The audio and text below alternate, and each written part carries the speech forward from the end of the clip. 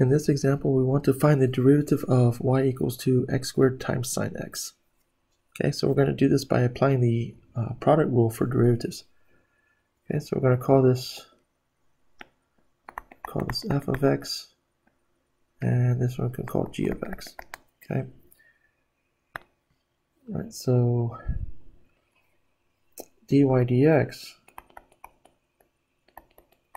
is going to be equal to f of x, which is x squared, times the derivative of sine x plus g of x, which is sine x, times the derivative of f, which is going to be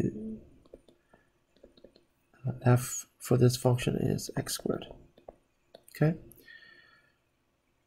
so y prime is going to be x squared times the derivative of cosine x is the derivative of sine x is cosine x, okay, plus sine x times the derivative of x squared,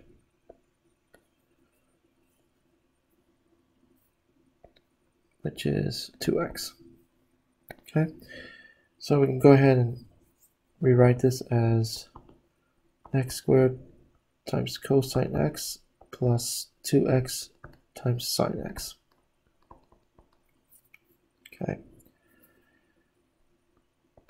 All right, so that is our derivative for y. Okay.